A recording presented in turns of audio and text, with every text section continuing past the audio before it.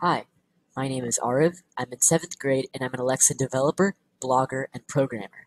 However, in this series, I'll be teaching you about how to create mobile apps. Right now, you may think that using mobile apps is better than creating them, but I hope this course will change your mind. Without further ado, let's get started. So, first of all, what exactly are mobile apps? Well, mobile apps are programs or software designed to run on mobile devices such as iPads, smartphones, and Kindles. Most of us use mobile apps very often. I, for one, watch YouTube, play video games, and listen to music on an almost daily basis. However, most of these mobile applications aren't built by huge corporations, but actually by individual developers. This means that practically anyone, even you and me, can develop our own mobile apps. Now, there are many different programming languages you can use to develop mobile apps. If you're developing for Android, I'd highly suggest using Java or Kotlin, whereas for iOS, you'd be best off with Objective-C or Swift. However, the programming language I'm going to be teaching you isn't any of these. It's a programming language called React Native. So what is React Native? React Native is basically a programming language created by Facebook. Now, why am I teaching you React Native and not one of the others like Java, Kotlin, Objective-C, or Swift? Well, let's say you're building an app and you want to publish it on both Android and iOS. So you use the Java programming language for Android and you use Swift for iOS. Now, when actually building your app, you have to write out all the app's code in Java, publish it to Android, and then write out all that same code in Swift and publish it on iOS.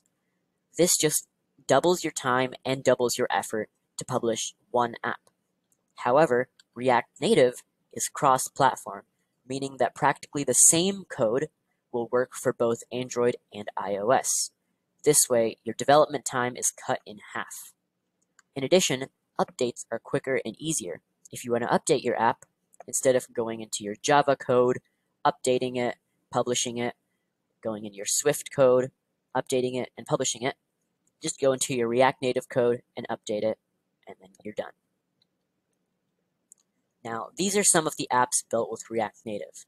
And I'm pretty sure that if Facebook, Instagram, Discord, Tesla, and Pinterest can all use React Native, you'll probably be able to as well. Now, some pros and cons of using React Native. As I mentioned, using React Native means that your app is faster to build because React Native is cross-platform. It also has simplified UI, and it also has a very large developer community, meaning that if you run into some issue, there's a 99% chance that someone before you has run into that issue and they managed to fix it. However, there are a couple cons. React Native is lacking some custom modules. Of course, the chance that you'll need these is fairly low, but again, there's always that possibility. In addition, you may run into some compatibility and debugging issues because despite the fact that all of these big tech players use React Native, it's still technically in beta. And yeah, that's all for today.